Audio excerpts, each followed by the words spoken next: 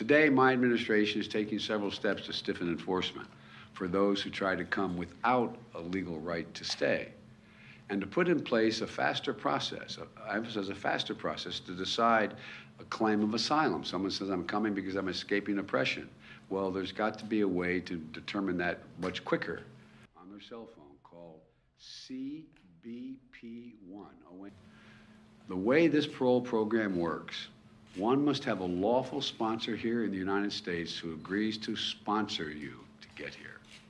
Then that person has to undergo rigorous background checks and apply from outside the United States and not cross the border illegally in the meantime. If they apply and their application is approved, they can use the same app, the CBP1 app, to present at a port of entry and be able to work in the United States legally for 2 years. That's the process.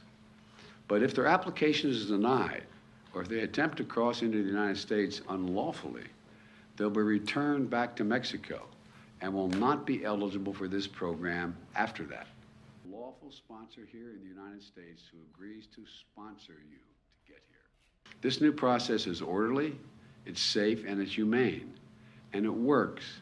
Since we created the new program, the number of Venezuelans trying to enter America without going through a legal process has dropped dramatically, from about 1,100 per day to less than 250 per day. They're not going to have an opportunity to deal with the program. This new process is orderly. My message is this: if you're trying to leave Cuba, Nicaragua, or Haiti, or have agreed to begin a journey to America, do not just show up at the border. Stay where you are and apply legally from there. Starting today, if you don't apply through the legal process, you will not be eligible for this new parole program. Since the nations of North Central America, so people here can, And next week I'm going to travel to Mexico, where I'm going to meet with President Lopez Obrador.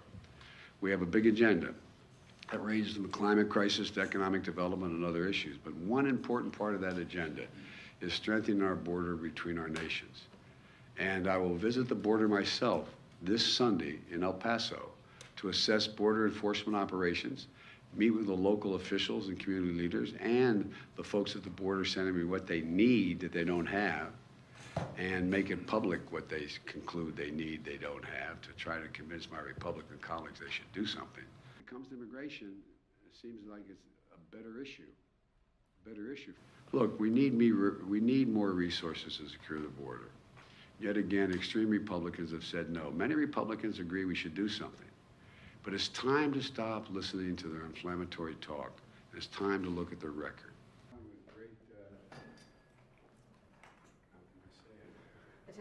Attention. Mr. President, have you decided? Thank you. Thank you, folks.